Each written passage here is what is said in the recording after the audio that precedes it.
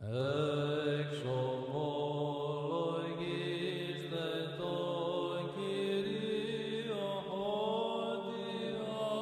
outstanding transmitter of patristic teaching in the 20th century Serbia, Saint Justin, lived from 1894 to 1979, was a beloved spiritual father, fiery preacher, and prolific author.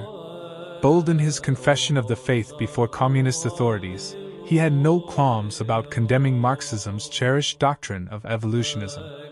In his work The Orthodox Church and Ecumenism, he included the above-quoted passages of his spiritual father, Saint Nikolai of Serbia, about how sad and shameful it is for unbelievers to call apes their ancestors.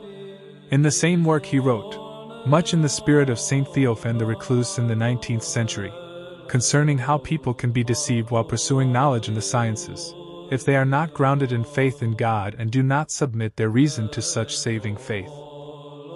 The infallible apostle advises and directs Christians, be not carried away with diverse and strange doctrines, for it is a good thing that the heart be established with grace. Hebrews 13 verse 9. More often involuntarily than voluntarily, people deceive themselves with their various sciences.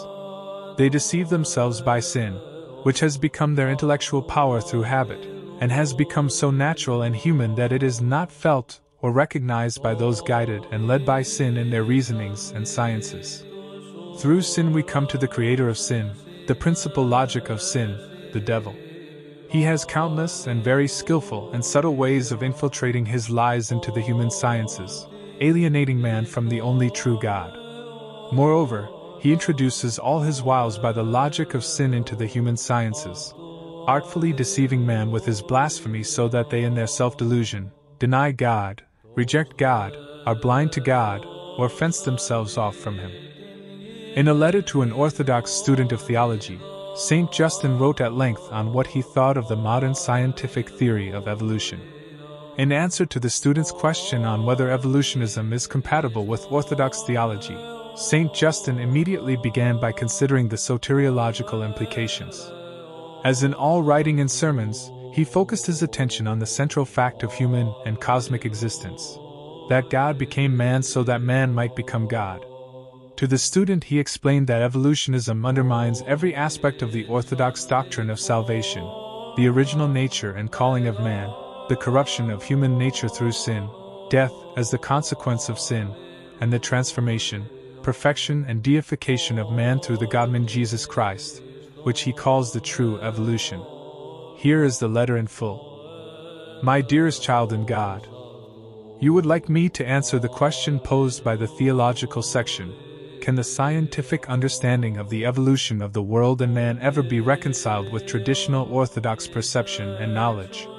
What is the judgment of the Holy Fathers in this regard? Is there a need at all for reconciliation? In short, the New Testament anthropology stands and falls with the Old Testament anthropology.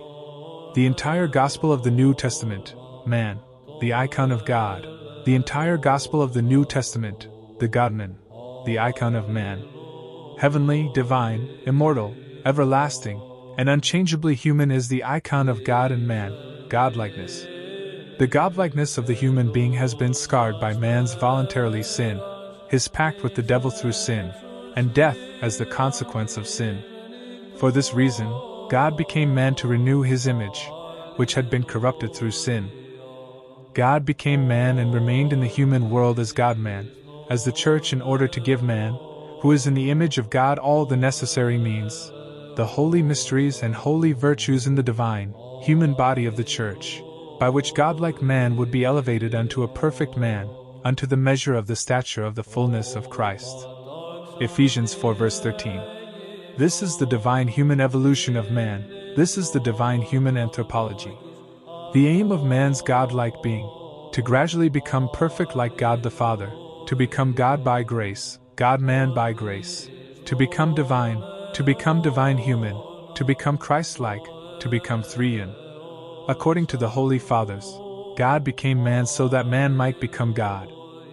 On the other hand, the so-called scientific anthropologies do not recognize at all the godlikeness of the human being.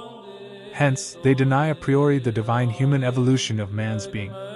If man is not the icon of God, then the God-man and his gospel are unnatural for such a man, and also mechanical and unachievable. The God-man Christ is a robot and creates robots. The God-man is an oppressor, because he forcibly wants to transform man into a being perfect like God. Actually, this is an unviable utopia, an illusion, and an unreachable ideal. In the final instance, it is a fairy tale and a fable. Furthermore, if man is not a godlike being, then the God-man is superfluous. For scientific theories of evolution acknowledge neither sin nor the Savior from sin. In this earthly world of evolution, everything is natural. There is no place for sin. That is why it is ridiculous to speak of the Savior and of salvation from sin. In the final analysis, everything is natural: sin, evil, and death. For if everything comes and is given to man through evolution, then what is it that has to be saved in man, inasmuch as there is nothing immortal and imperishable in him, but all is from the earth, earthly, earthen, and as such is transitory, corruptible, and mortal.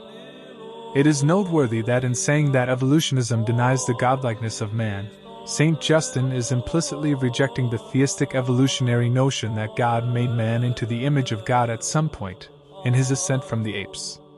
Recognizing that evolutionism originated in denial of Christian revelation, Saint Justin did not even bother to consider such an artificial melding of two opposing worldviews.